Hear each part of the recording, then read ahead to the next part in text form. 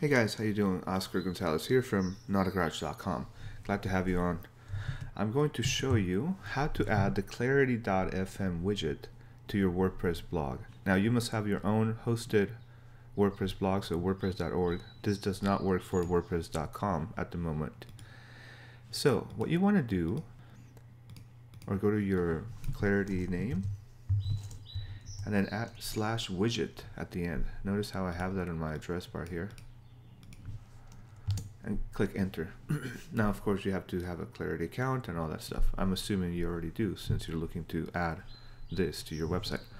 So this script right here, this is all you need. You need to add this wherever you want it to show up on your website. Now if you want to add it on to a sidebar, for example, on a WordPress blog, it's pretty simple.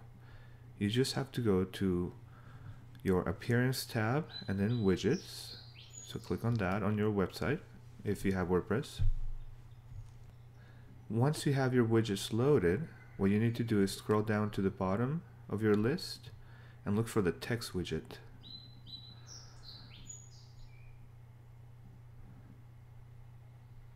So it's going to be in alphabetical order, and you see one right here called text.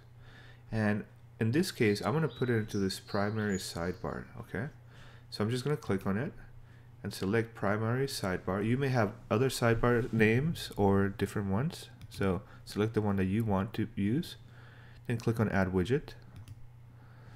And now it's going to put it at the very bottom. So what we're going to do is go back to the Clarity website, make sure we copy this. That's the widget code.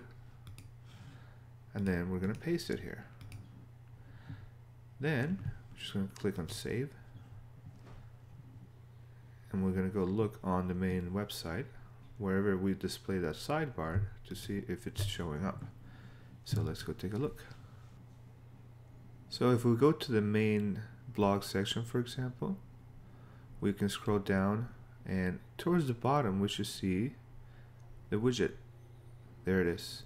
Now in this case, it doesn't quite fit perfectly, but that's something that you have to adjust on a case-by-case basis. Ideally, it would fit on every website, but maybe they have to adjust something, or maybe you have to adjust something. But now at least the widget's on your website.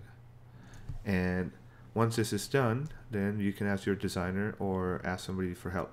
So anyway, I hope that was helpful. That works for WordPress.org only again. And if you have any other questions, leave me a comment, ask me a question. You can also find my Clarity profile, so if you want to have a phone call with me, just go to my link on Clarity. It's down in the description, and I'll talk to you soon. Bye.